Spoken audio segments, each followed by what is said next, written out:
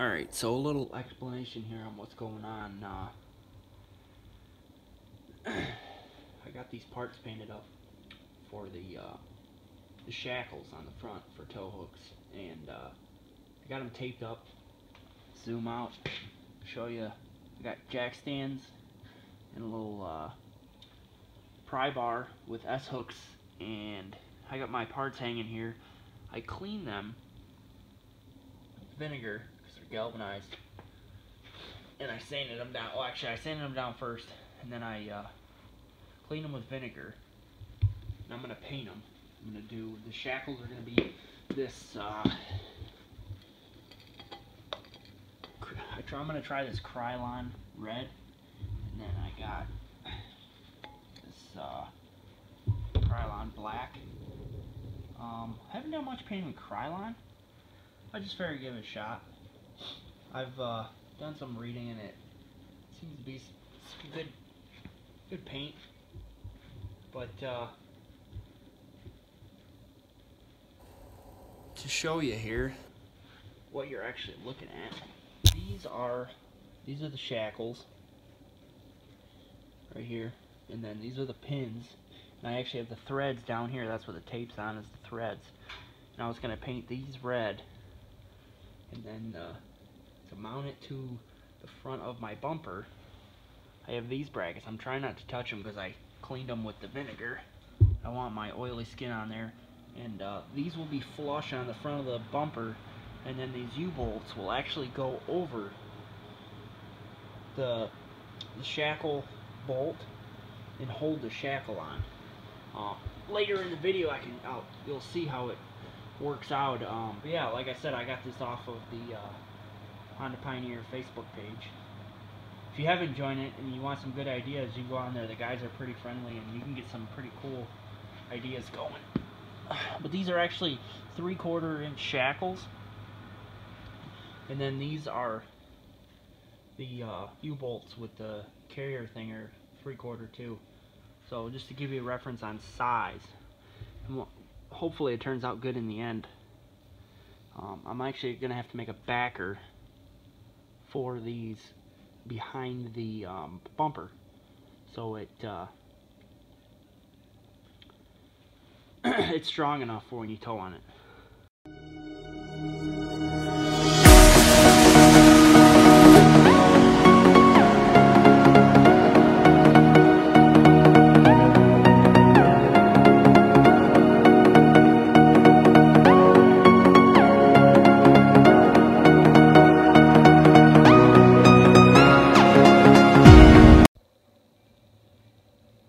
If you guys have stuck with me this far, I'm on my 3rd coat, and they're pretty covered. And what I want to do here is I'm taking the bolt for the shackle, and I want to paint this side black so you don't really see it, and then just the end that sticks out of the shackle, so it'll be like this will be red, but I want the inside to be black. So I'm thinking red, and then this side's black. And the quickest way I came up with to paint this is I'm going to take this big washer, like the one you see behind me over there. Just going to slide it on.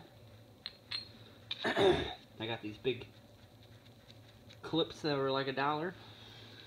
And I'm going to hang her up and go for spray paint job number 3.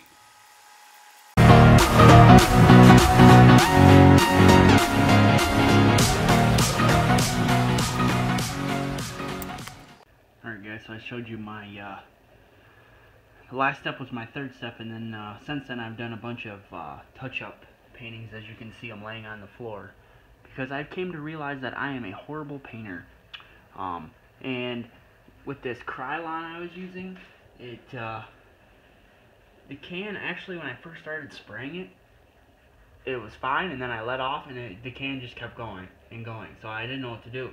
So I tried pulling the pin out of the little tip sprayer, and I just threw it in this bag over here, and that ended horribly.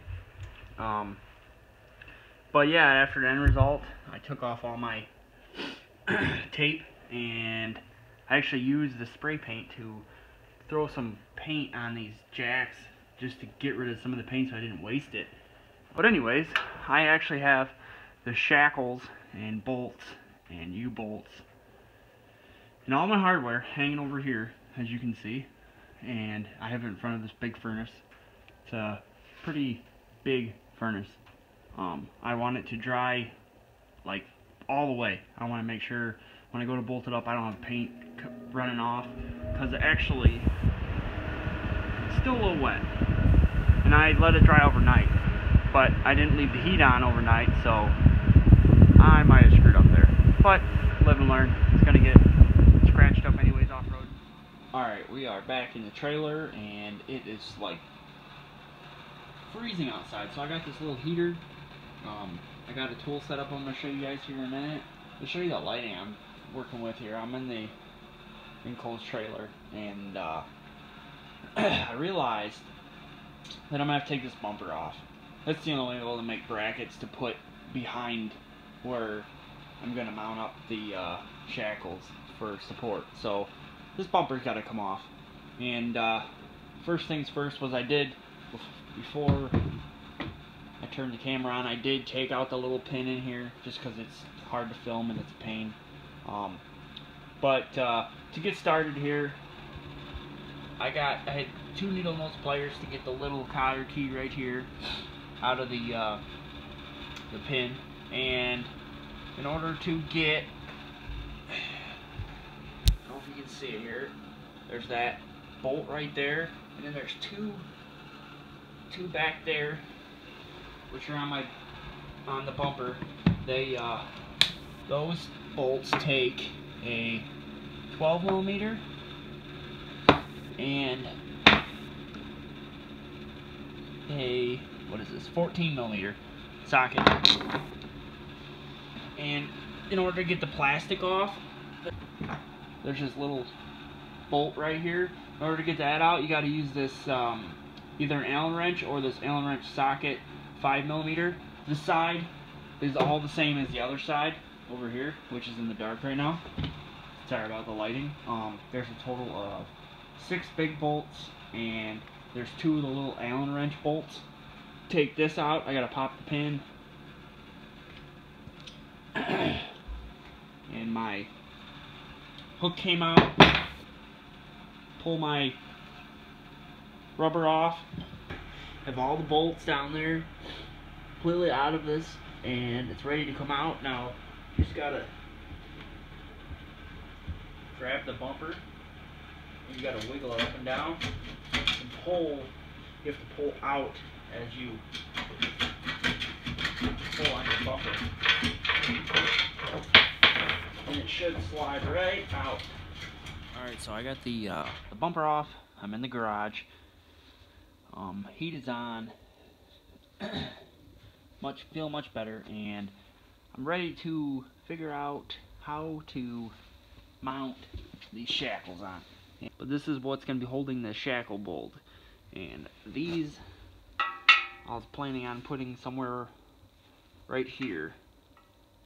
Haven't decided where yet.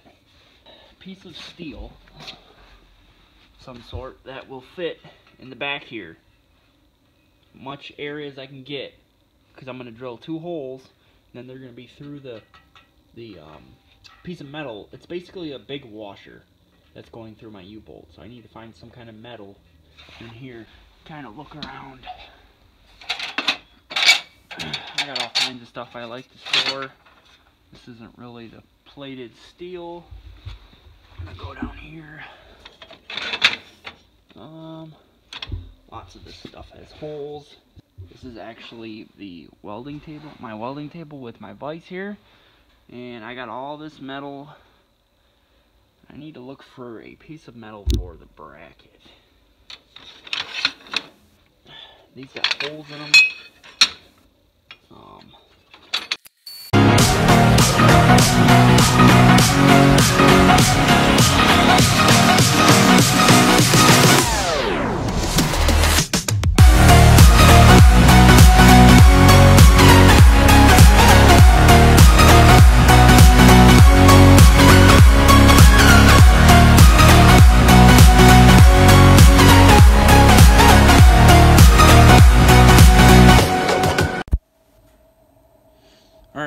now that I got my two backer pieces made up, I got to take my U-bolts and I got to center them and mark them out to drill holes.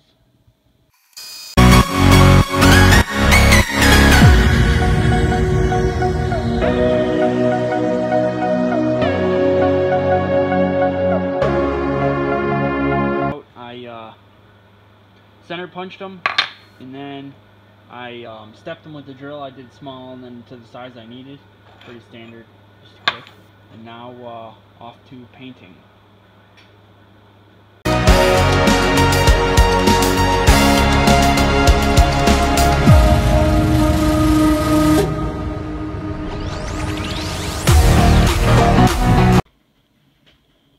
Alright, while we wait for the paint to dry on the brackets, I suggest that you probably have 6 to 8 beers. No, I'm just kidding. That'd be a bad idea because you need to use a razor blade next, and I cut these rubbers out. These are actually going to go between the plates of steel and the U-bolts. And so there's no vibration or rubbing, and I don't just turn it into a nasty, rusty mess when I'm done come after a few rides. Okay, while the paint is drying for the brackets on the back, I threw a level on the front bumper here, as you can see, and I put my my brackets that I have to mount up. I got the level straight across from corner to corner the best I could, and I got the top about straight as I could get it. And I centered these, and I checked the backs where I have to punch a hole to make sure there's enough space, and got those centered, and I have everything lined up. And next I just have to drill my holes. Alright, so this is a finished product here. It's not bolted up yet, but I drilled my holes, which I didn't do on video because I had to do some moving of the bit in the hole to try and get the U-bolt to fit. And I used a chamfering tool to knock off the rough edges, and I went from a small bit to a big bit. Okay, so I tightened these down probably as tight as I could get them. My end result is I have no idea how to paint these things, because when I did it, the paint just peeled right up when I tightened them in. Next time I'll rethink on painting it. I probably did it wrong or something, I'm not sure. But if you're going to do this yourself, you may want to figure out a better painting option, because mine looks like crap. Alright, so I got my rubber in, and I got my metal plate, and I got my nuts on the back on each side, and I'm getting one step closer to putting this bumper back on. I actually need to tighten up these bolts. Alright, now it's time to put the bumper back on, which is going to make you took it off, pick it up, line up the holes.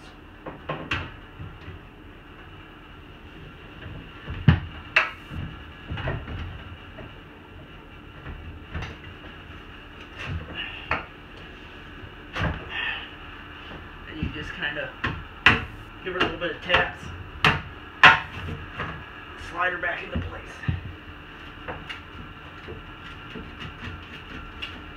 But for the worn wenches on the Honda Pioneers, they're actually sitting upside down, so the bottom is actually the top. So when you have this on, my holes here don't quite line up perfect. You can see I gotta move the bumper around a little bit. Right here, I got the other side, I got these bolts on the other side. There's 3, there's 2 on the top and then this bigger one on the bottom. what you want to do for this bottom one. The other ones are just started in by hand. You want to make sure all these start in by hand and not just throw a wrench to them or you'll strip them out. What you do is take a pry bar. This is obviously too small, but put a pry bar in here on either your skid plate or the frame up here and torque up so the wrench will actually roll this up into place, and then you need to use your other hand to start your bolt. I got the top ones on each side, and now I'm just going to take my 14 on the bottom and the 12 millimeter on the top and tighten those in good and tight. After those are all tightened down, I want to go to the other side and leave these off and actually put on the winch cables that are hanging right there. I'm going to put these two back on the winch using a 10 millimeter wrench and tighten those down good. Put the lines on, and then I'll put these on, and then my next step will be to put my rubber and hook back on, and then it should be good to go.